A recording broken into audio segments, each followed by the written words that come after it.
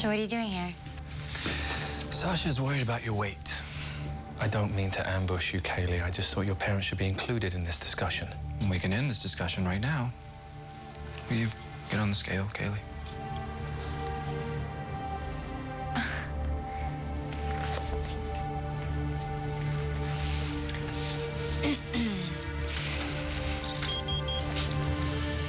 £106, right in her target range.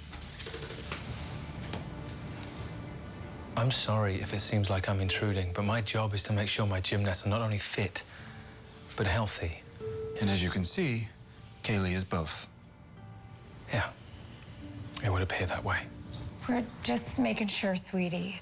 I'll see you at the gym tomorrow. Right, I'll see you tomorrow.